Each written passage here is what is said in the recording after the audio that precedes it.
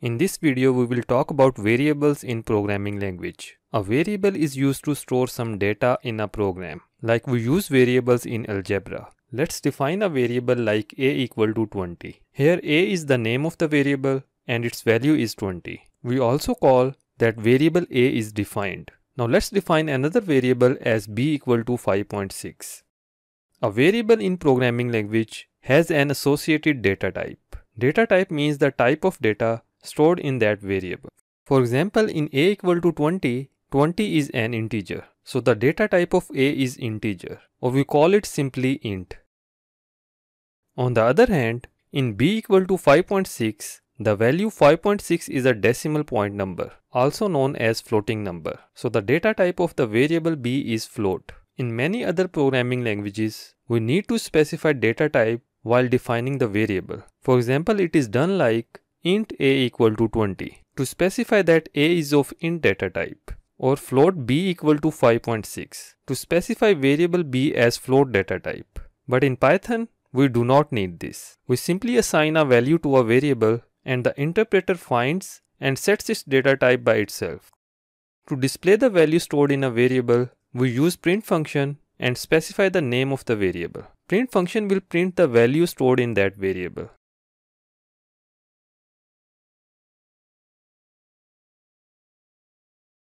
Of course, if I put quotation marks around a, that will become a string rather than the variable of line number 1 and will be printed as a. We can print multiple variables using the comma operator.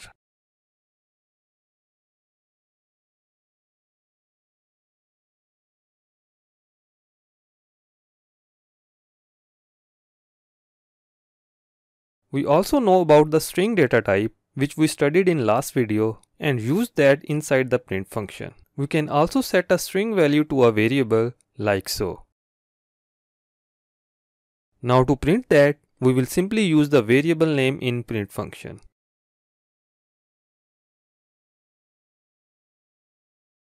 We can also apply mathematical operations on the numeric data types.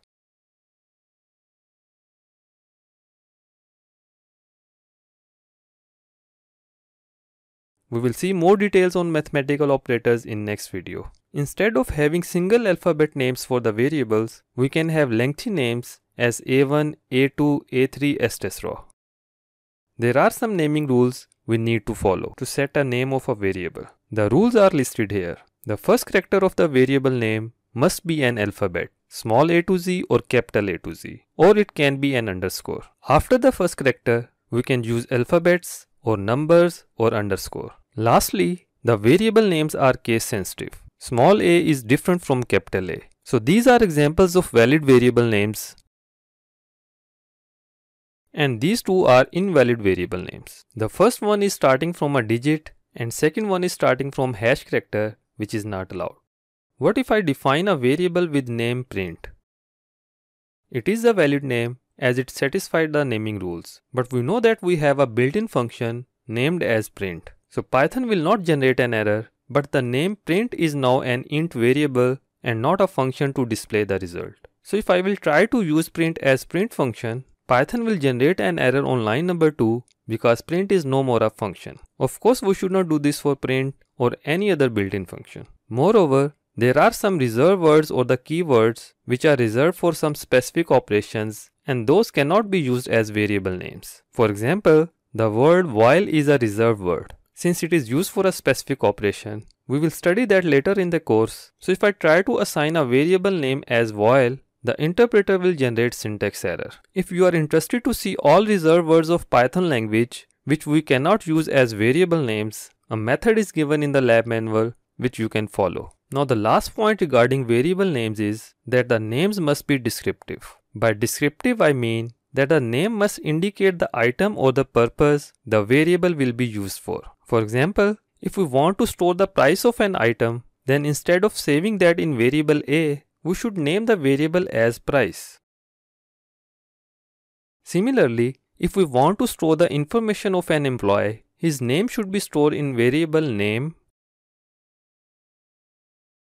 Age must be stored in variable age, and salary should be stored in variable salary. This approach gives better readability of the program. Now let's talk about a number stored as a number and a number stored as a string. For example, a equal to 5 and b equal to 5 but inside the quotation marks. So if we print both variables,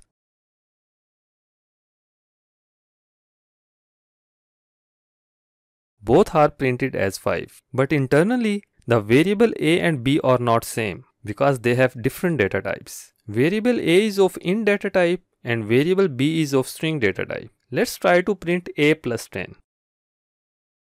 A is an int variable and 10 is also a number, and hence both should get added. Now instead of a plus 10, let's print b plus 10. Here b is a string variable and 10 is a number, and we are getting the error. We know plus operator can be applied between two numbers, int or float, and results into addition of those. And plus operator can be applied between two strings, resulting into string concatenation. But here we are applying plus operator between a string and a number, and it is not defined for that. Read the error message, which is self-explanatory. Now in the same print function, if we convert the number 10 to string by placing quotation marks around it, that will make 10 as string, and now the plus operator is being applied between two strings. You can see the output as concatenated strings. Now let's see the output of this print function.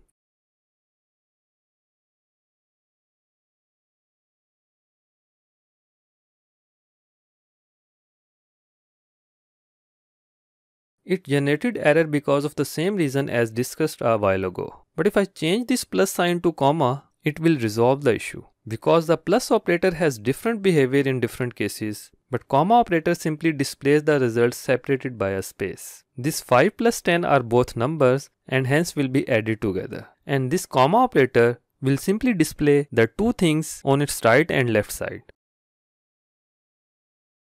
And we have expected output. Now let's consider this code snippet again, where we stored 3 attributes of an employee in 3 variables. Suppose I want to display this kind of message for the employee. This is not the programming statement, I just wrote it to show what we want on the output. Likewise, I want to display these messages. But the important thing is that this name and age values and the salary must be picked from these variables rather than typing those in. Let's write the first print statement for the desired output given on line number 4. It should be welcome as string, and then for the name Ahmad Hussain, we should not write Ahmad Hussain, but we'll write the variable which is name. After the name, we need exclamation mark, so I'll put that as string. I have used comma for string concatenation, and that will add a space between name and exclamation mark, so I should use plus operator rather than comma. Please note that this name is the variable and the value will be picked from this first line. Now let's do it for the message of line number 5.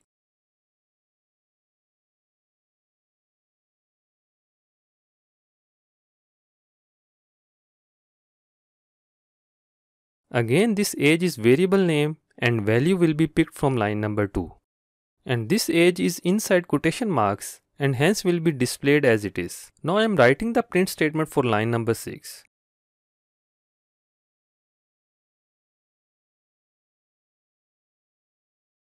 I will remove these lines as they are not programming statements. And now we run that code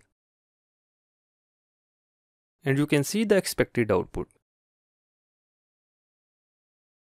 At a later stage, suppose the salary of the employee is raised to 60,000 and suppose age is 26 now, the same print statements will display the updated information. So that's all from this lesson. Thanks for watching.